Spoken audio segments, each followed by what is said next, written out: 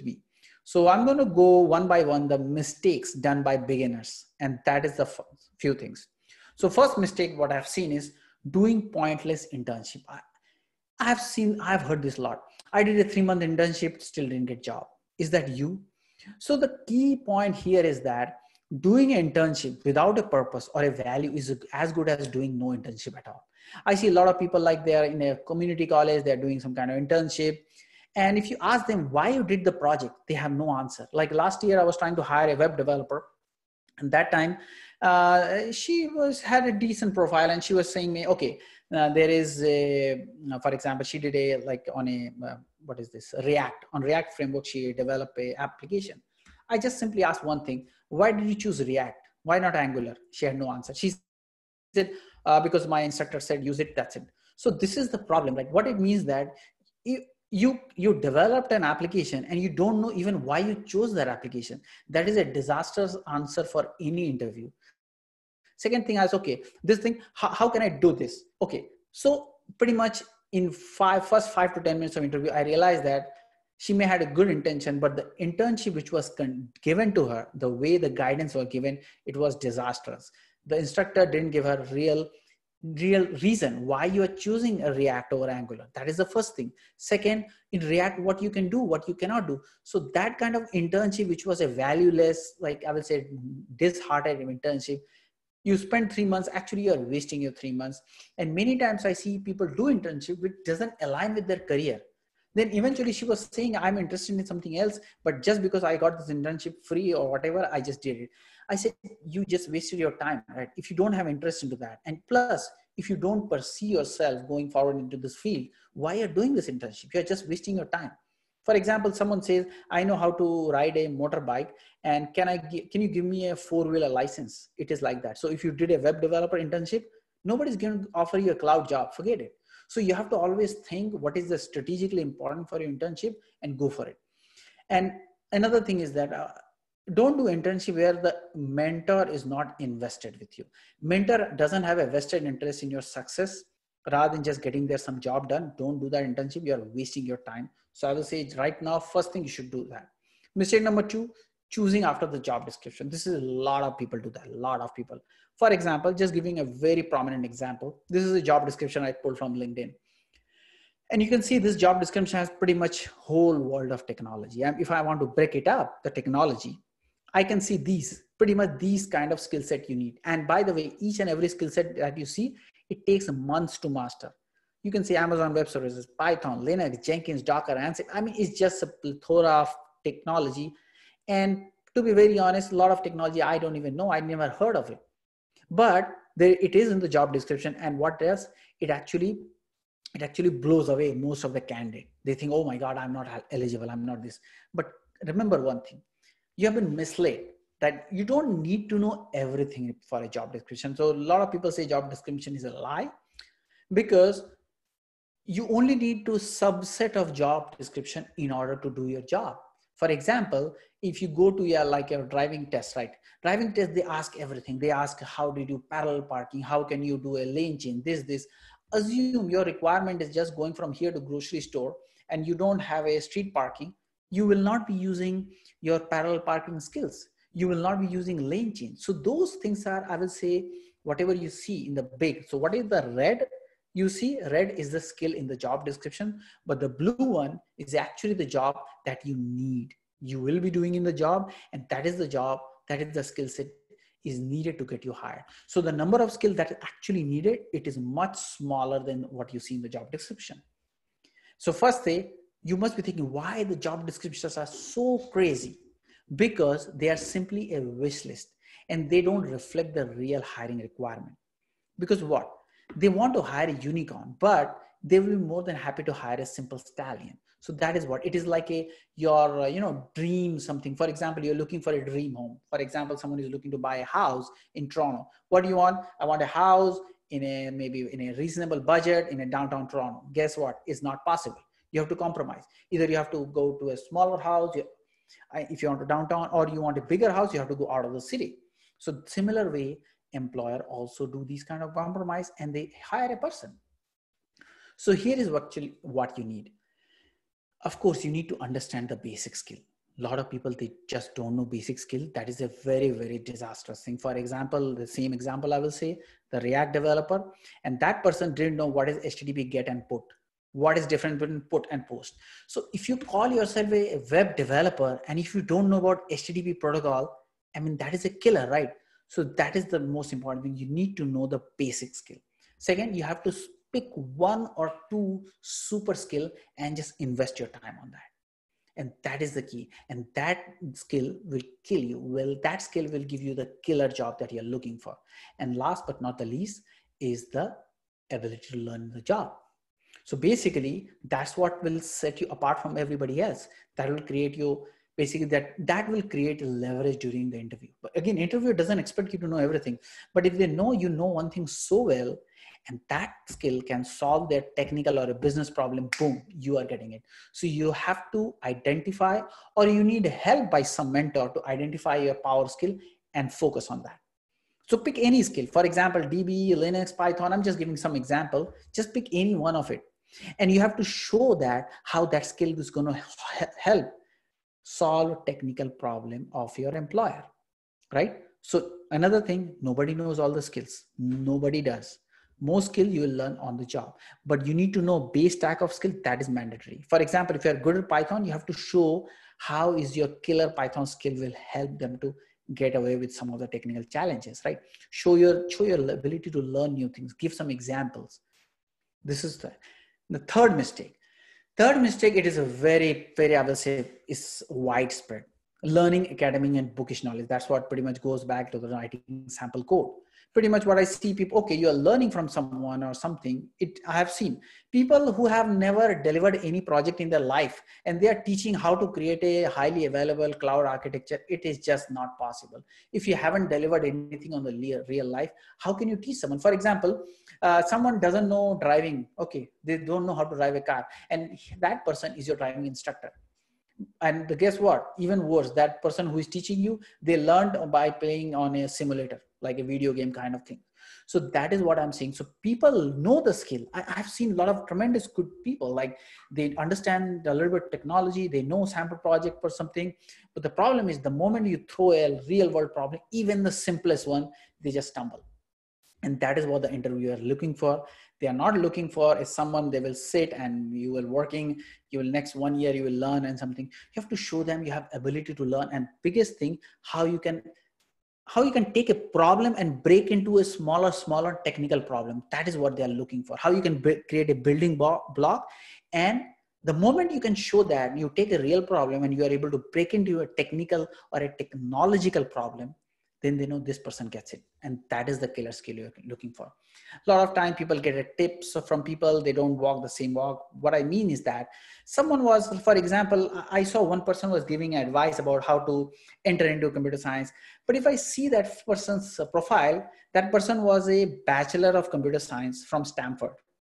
Guess what? Stanford, okay, the top of the university. And then you did master, then you did PhD. Because if you never had that kind of problem, that online you did some other education or something like that and you're struggling, you can never ever see the same. That's what I say, getting tips from the people who don't walk the same walk as you do. So for example, I come from absolutely, I did it from very simple university, not very big university. And I did electronics and communication back in 2004. That time only computer I know how to create my resume, even badly. So you have to listen to someone who has actually gone through the same pain. A lot of time people say, okay, education is not needed. Guess what? That person is Harvard educated. Yeah, of course you can say that, but ask someone who didn't have the education, does it hold true or not? Second, I see a lot of people, they call themselves expert, but they are actually LinkedIn celebrities. If you see their profile, you will see actually they are media person. They are media person, writers or celebrities. They have never ever been a software person or never wrote a code in their whole life. They are celebrities. They are not. So listening to them, something could be misleading. Mistake number 4, bad resume strategy. This is also a very bad. A lot of people do that. First thing, this one exactly I did bombarding resume to the recruiters and expecting job will simply land. So it's the same, like you are doing a carpet bombing. If you're doing carpet bombing, believe me, your resume is going to just their trash folder and they are never going to look good, right? So you have to always create a leverage in your resume. You have to identify the keyword. You have to identify a lot of things.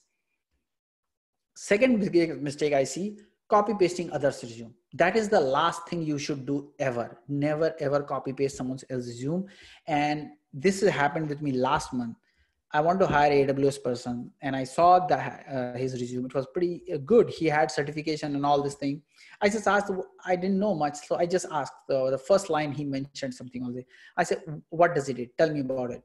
And he had no answer of it. I asked about the second line. He didn't have answer either.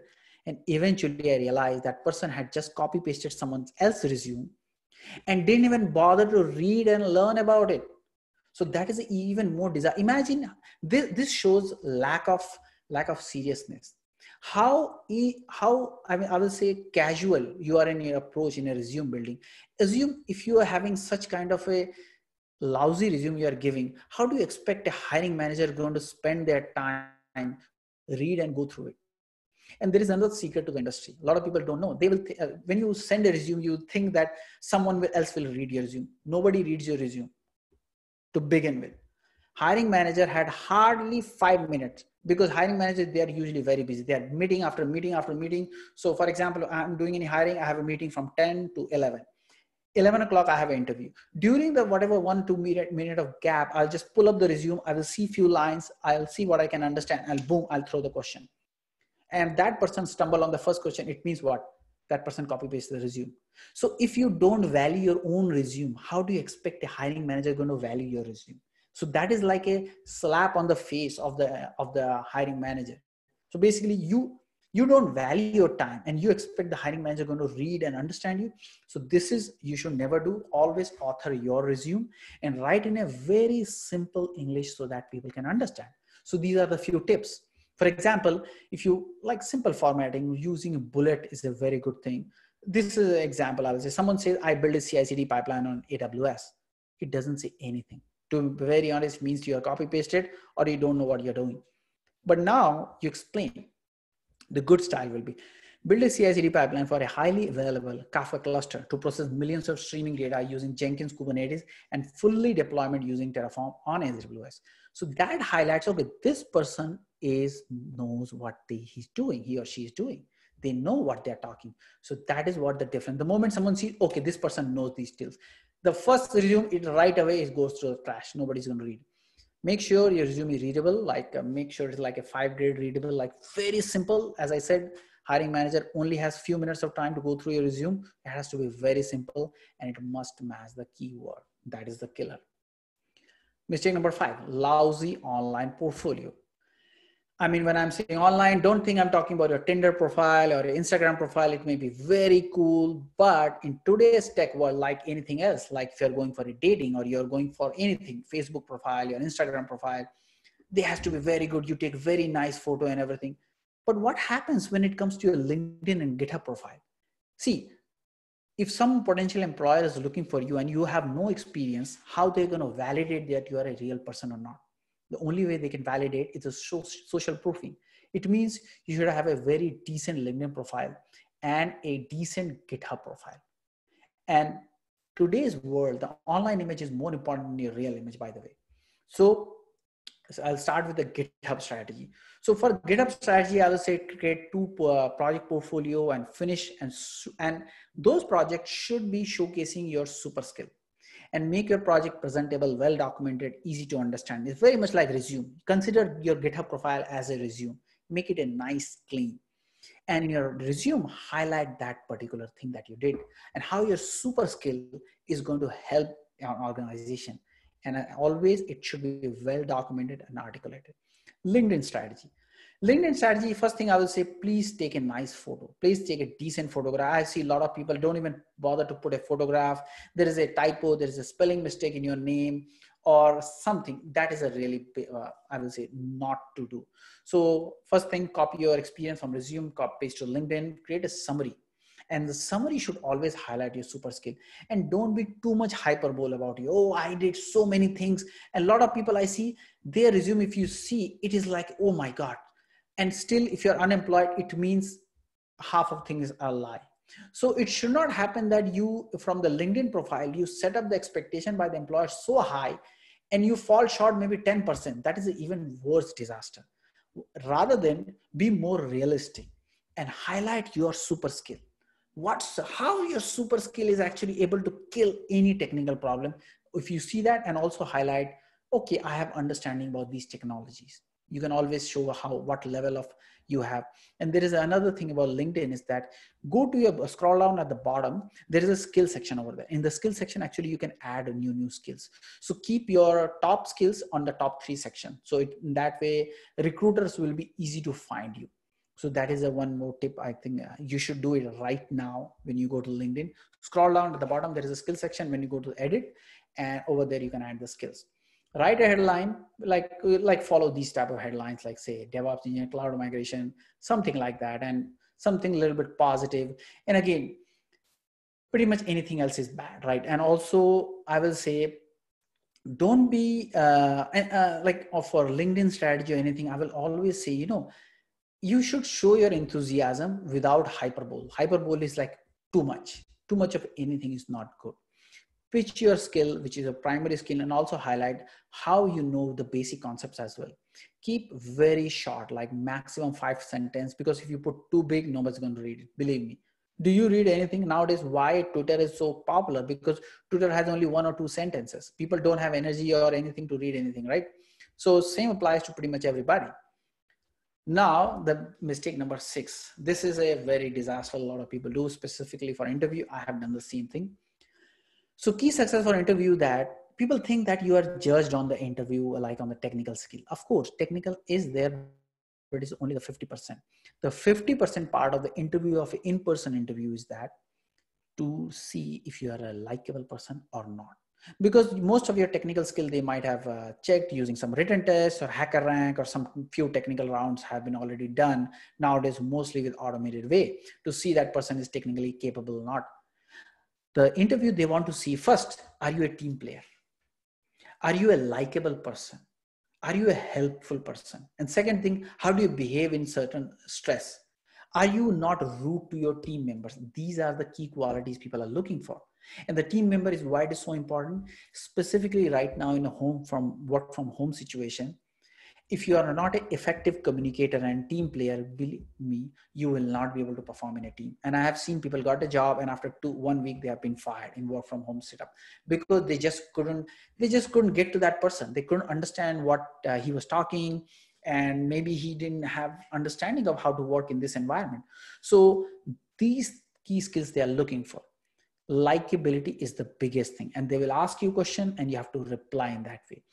So job offer, when someone gives you, is all about, will I be able to work with that person for 40 hours for next couple of years? Imagine that, because when you're joining someone's team, it means you're going to spend 40 hours of week with your team members, either online way or physical way. So you should be a likable person. I'm not saying you have to be clown or anything. Likable professionally. It means there is a problem, you are there to help. And if you are in problem, you are also, of course, open to ask about help. But you shouldn't be asking help as a first line of defense. No, you should try everything from your end. If it doesn't work, then only you go there. So as I said, in the goal, always pitch your super skill, identify what company problem has, and see how you can actually solve their technical or a business problem using your system. For example, you can say, I can do, maybe you're very good with Python. You can say, using Python, I can do automation, I can do a monitoring to help your system highly availability. Or maybe if you know something about ELK, like a Logstash or something, you can say how you can actually create the whole log aggregation for your organization, and in hence you can actually have better metrics.